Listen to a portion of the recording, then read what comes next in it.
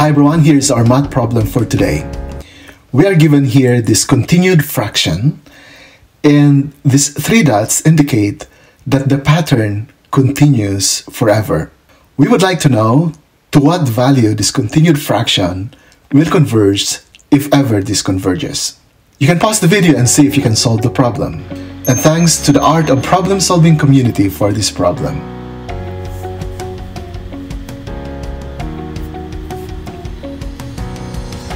Now, let's solve this problem together.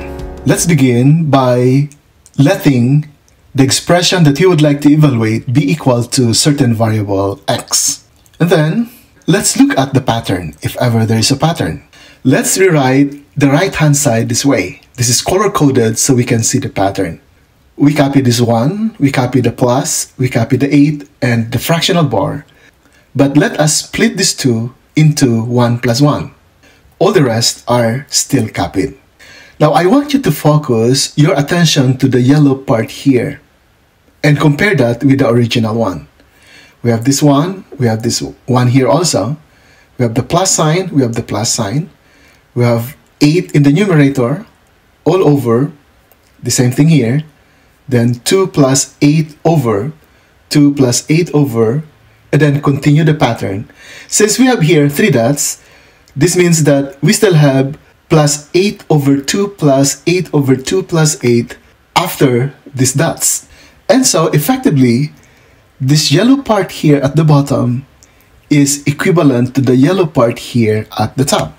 And since this expression at the right side is equated to x, then this yellow part here at the bottom is also equal to x, which brings us now to this equation. We copy the x, we copy the equal sign, we copy the 1, we copy 8 over, then this red one is copied plus, but this yellow part is now replaced by x because that is this yellow part here at the right side. And so, our problem now is reduced to solving for x in this given equation. So let's solve this equation.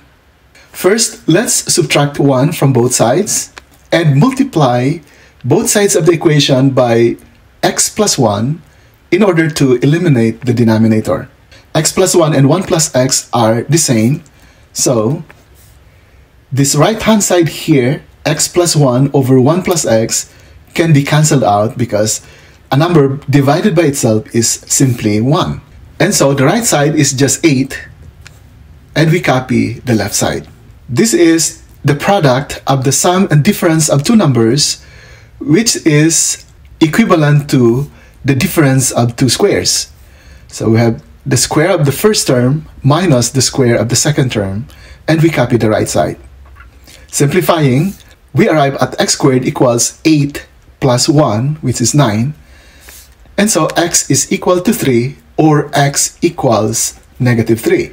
But going back to our problem, clearly, the value of this expression at the right-hand side is positive because you have positive 1, and that is added by all these positive numbers.